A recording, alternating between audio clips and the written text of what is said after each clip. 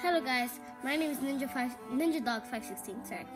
And his name is Norbertino, and today we are going to be showing you how to deconstruct and reconstruct a pen if for every reason you drop it, or you were writing too hard, or you rage quit in Fortnite, or whatever the reason.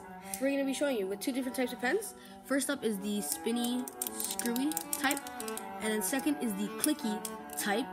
I'm gonna go first. I'm showing you how to deconstruct and reconstruct my pen. So, first step here is to, first of all, I do want to say that these pens are less common than the clicky pen that he's deconstructing and reconstructing. But the way this works is when you twist when you twist so that it comes out, there is like a little, I don't know what to call it, like a little wedge, and that's what makes it make the pen pop up. And then when you go, it takes away the wedge so it falls back down. That's kind of how it works. Anyway, starting on the deconstructing, the tip is the first thing you need to take off. You need to unscrew it simply. Some pens you might need to unscrew harder, or you might need someone stronger, so you might need to really unscrew it. But for mine, you just simply unscrew it. That's all you have to do on top. Next up, you just take apart you just take out the ink cartridge from the inside, and then take apart the spring from the ink cartridge. And the next up, you take apart the spinny thing, and then that's about as far down as this pen goes.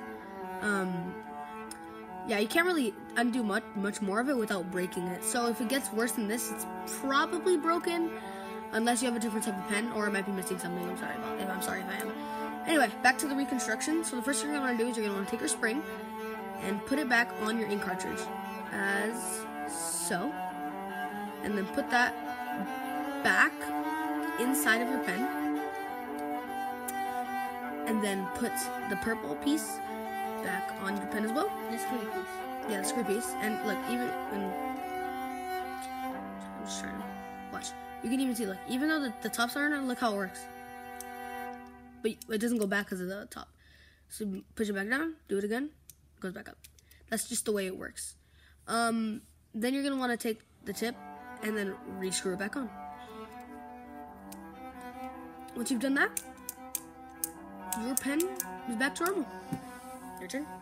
Okay, so I'm going to take apart my pen. So first you take the top off. Yeah, move better into frame. Okay, so first you take the top off. And Just by unscrewing, just like you did with mine. Yeah. And then you take off the slinky right here. And then you take out the ink cartridge. Just like me. First steps are just about the same. And then Show this part. This part is different. And then you take out this part, if I can. Ethan, may you help me? Yeah, I'll help you. Yeah. So you take the top part. The bottom. This is the bottom. Where you clip it. The bottom. The top if you're holding it, But the bottom part where you click it, you take that apart. That'll take some brute force. Yeah. So yeah, take that apart, So and then you get this mechanism. It's where you click it, and then this is a little black part that makes it click. So how you put it back in is by first putting in the top, or the bottom. Show them better. Sorry, the bottom. And then you put on the spring on the ink cartridge.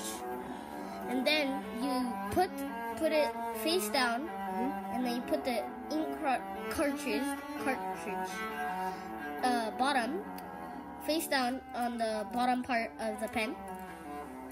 And then you put the black part face up with the pointy, round pointy-ish. The smaller tip.